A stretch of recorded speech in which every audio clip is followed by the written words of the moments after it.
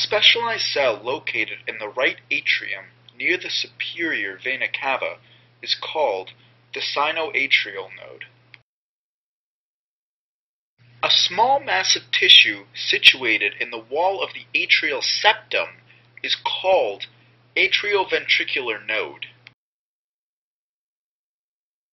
At the upper end of the ventricular space, the AV node is separated as right and left atrioventricular bundle branches. Each bundle branches have the breakup into fine fibers called the Purkinje fibers.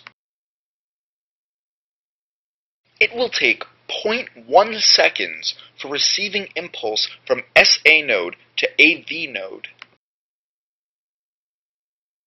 In the meantime, it finishes the contraction of atria. The AV node conveys the electrical impulse to the apex of the myocardium via the bundle branches and the Purkinje fibers.